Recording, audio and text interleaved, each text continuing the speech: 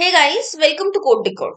Today in this video, we are going to see what is double-checked locking of singleton class, what is a singleton class, how to create it, how to prevent the breaking of singleton class, what are ways to break it, every possible interview questions around the singleton classes. So let's get started. Please like, share and subscribe to support us, and we are setting a like target of 500 likes. So initially we have already covered in the previous video what is singleton class and which scenario it will break. So we will quickly go ahead and implement a singleton class keeping three things in mind. Firstly, create a private static singleton instance. Secondly, if the instance is private, how will you access it? To access this private instance, you need a method which will return you the instance of the same object. Check whether it is null. If it is null, then create a new object with new keyword, else return the same object so that you get only single instance everywhere in the whole program. So singleton is have a single instance all over the application and not to create a new one. And third and very important part, to create a private constructor so that nobody can create your instance with a new keyword. So let's go ahead and implement it. I'll create a new class named as singleton. Let's implement the 3 points. First point is to have a private static instance of the same class. Private static instance of the same class. I'll name the instances as instance only. Secondly, I have to create its constructor private so that nobody can create with a new keyword. If they create a new keyword, instance with a new keyword, then you will have different instances of the same class at different places. So singleton constructor must be private. Secondly, now if the constructor is private, if your instance is private, how will anybody create even a single instance of your class? So for that, to access an instance of this class, you need a method.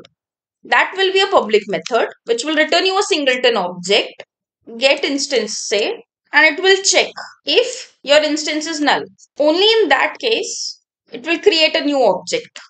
It will assign it with a new keyword. Else, if the instance is not null, return the same instance. So this is how we have implemented our singleton class, just by keeping three things in mind.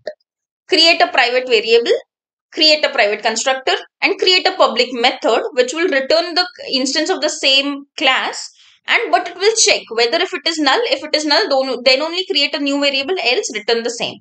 Now to check whether this is purely truly singleton, you should make sure that the hash code of the object being printed by this method or returned by this method is same.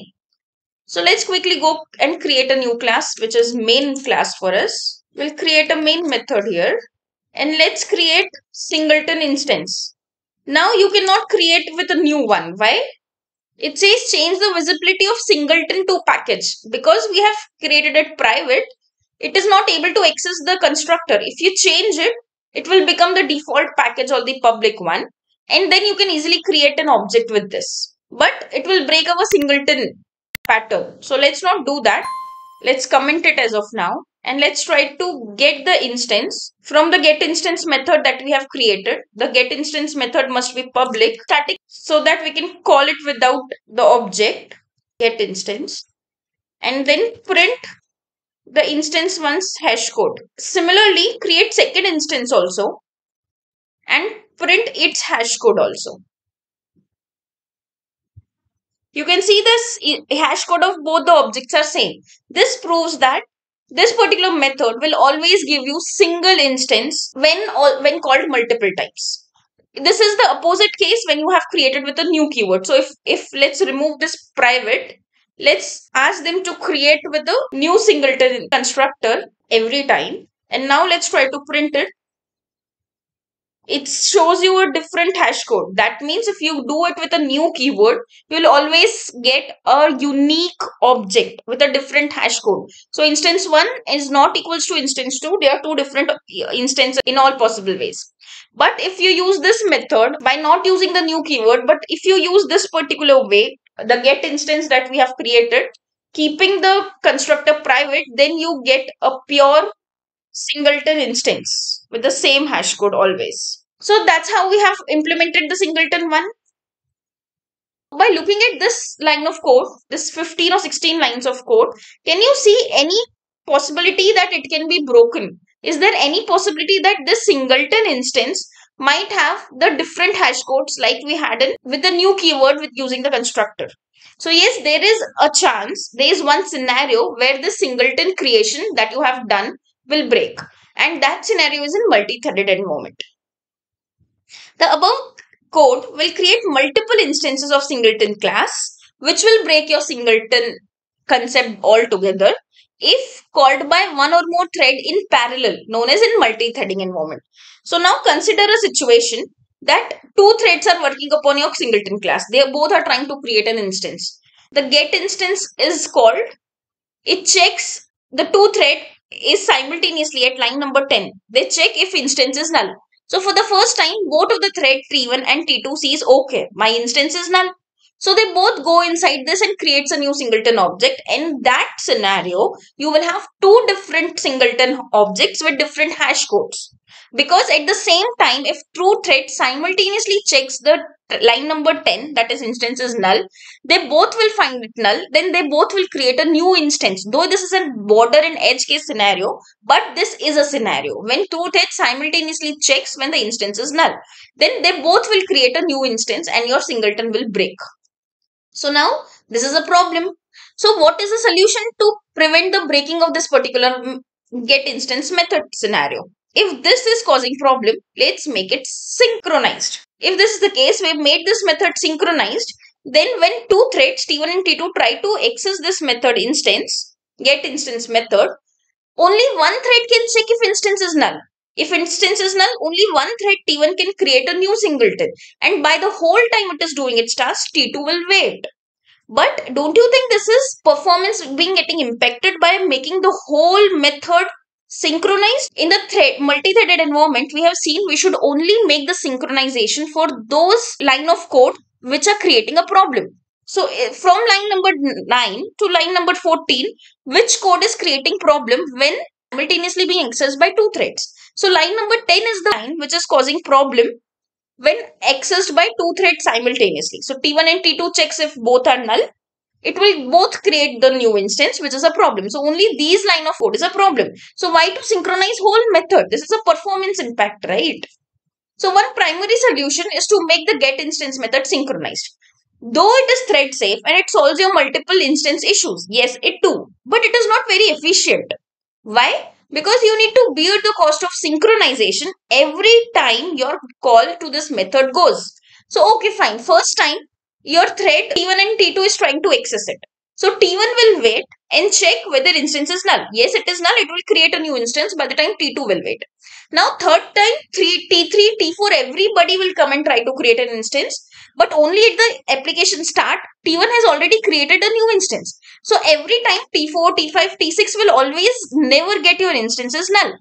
But still your T3, T4, T5, T6 all have to go into this method one by one because it is synchronized. Though for all of them, they will have this particular condition failing. Simultaneously, T3, T4 and T5 cannot access this method, though they are not going to touch your critical section at any cost. So if this is not going to be touched and still you are making it synchronized, it is a performance impact. And hence, you need to bear the cost of synchronization every time you call this method, while synchronization is needed only on the first time. The first time when your application starts and your first thread creates the new instance with a new keyword. After that, none of the thread will be able to bypass this because the instance is already created in memory and they will directly run the line number 13. Still, every time, because you have made it synchronized, every time all the threads have to go one by one in this method and the whole impact will be on the performance. So this brings us to the double check locking pattern where only critical section is locked. Let me first implement this double checking for you. In this if condition, we will synchronize only the critical section. And how to do that? With a block. So we are not synchronizing a method, we are synchronizing a block of code. Now only in that particular code block, we are going to again check whether it is null. If it is null, then only instantiate it with the new keyword and not here. This particular critical section is now not in a method but in a code block, the synchronized code block. Let me dry run this for you. At first instance, T1 and T2 simultaneously get to this method, get instance. it goes to line number 10 and see if the instance is null. So T1 and T2 at the start of your application will get instances null. So T1 and T2 will go to line number 11 simultaneously, but only one thread out of T1 and T2 can get into the line number 12 and check whether it is null. If it is null, it will create an instance and then leave the code block, synchronized block, and then the second thread can get into the code block and see, oh, okay, now it is not null. I can happily go out of this synchronized block. I will happily ignore this if condition and I'll return the existing instance that was created by thread T1. So this is how you have moved your whole method which was synchronized to just one synchronized block, keeping only critical section in that particular synchronized block. Now, why is it called double checking? Because if you can see, we have the code redundancy. If instance equals to null, if instance equals to null. So this is double checking. First time it checks, oh, there can be a case multiple threads are checking it. But only one instance is able to create a new instance because of this synchronized block. Only one thread is allowed to get into this. Again, check whether it is really null. If it is really null, create a new instance. If it is not null, then happily go out of the synchronized block and return the instance. Now, what was the advantage? Initially, when you have made the whole method synchronized, after the first time T1 has created your instances, the fourth, fifth time when T3, T4, T5 comes, they also have to go one by one and check whether it is null. For sure, it is not going to be null. So anyways, they have to return the same instance. So now with removing the synchronization on the method level, now T3, T4, T5 simultaneously can check the line number 10 whether instance is null.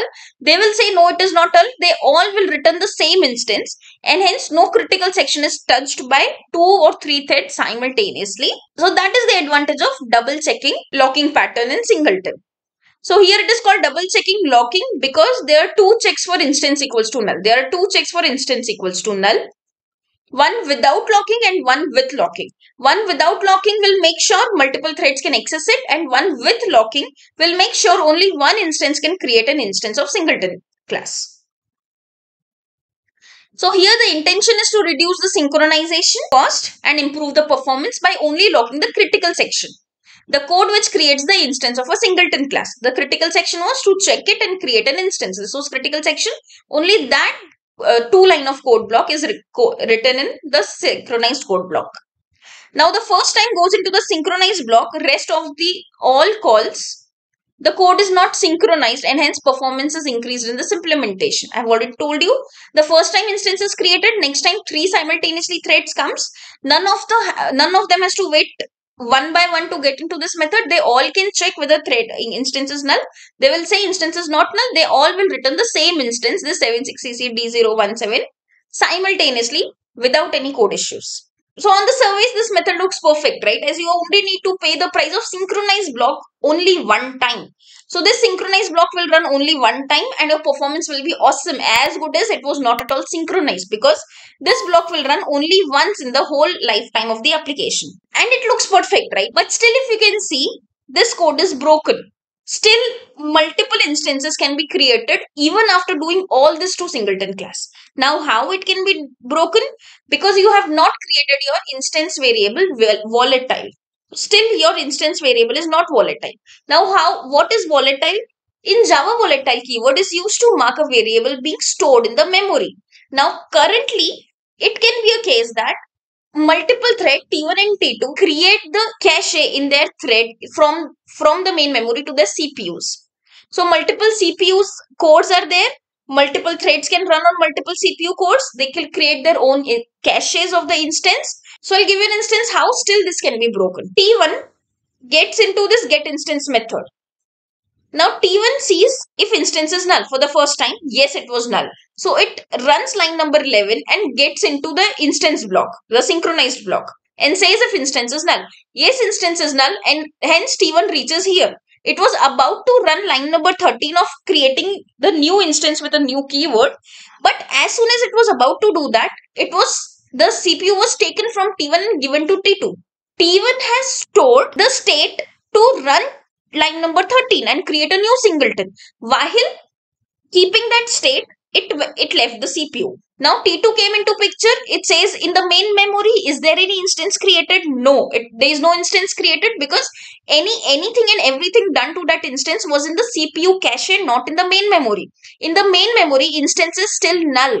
So T2 again gets into the synchronized block and check if it is null. Yes, in the main memory it was null. It again creates a new instance and leave the CPU by creating one new instance of singleton.